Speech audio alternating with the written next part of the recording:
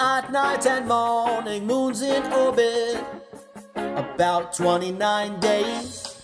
Gets light from star, we see it lit, makes faces to you. Luminous, it's not reflecting sun's light.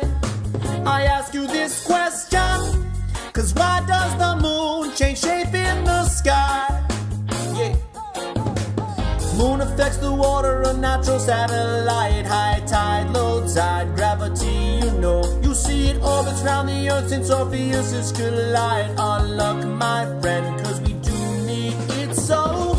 While the phases of the moon orbit in perspective too. While the phases of the moon, cause south is always lit anyway. Starting at noon, watching crescent is next, then first quarter. Watching gibbous, then full we say, waning gibbous. Third quarter continuing, waning crescent, then new moon.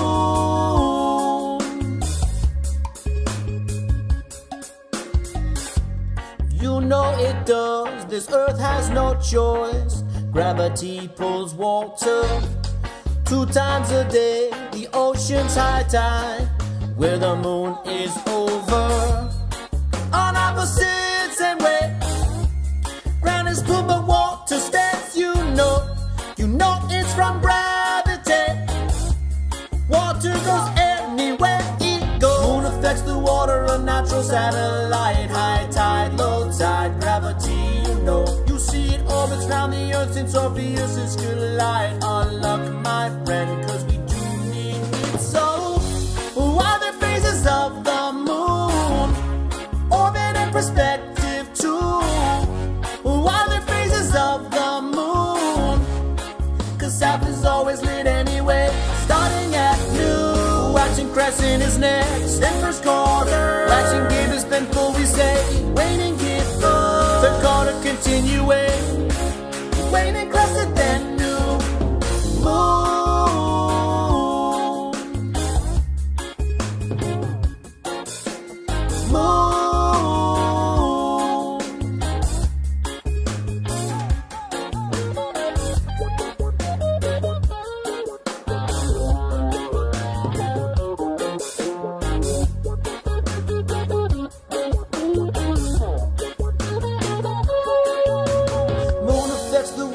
Natural satellite, high tide, low tide, gravity, you know. You see it orbits round the earth since Orpheus collide. Our luck, my friend, cause we need it so.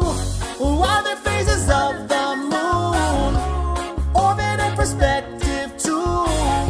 While the phases of the moon, cause south is always lit anyway.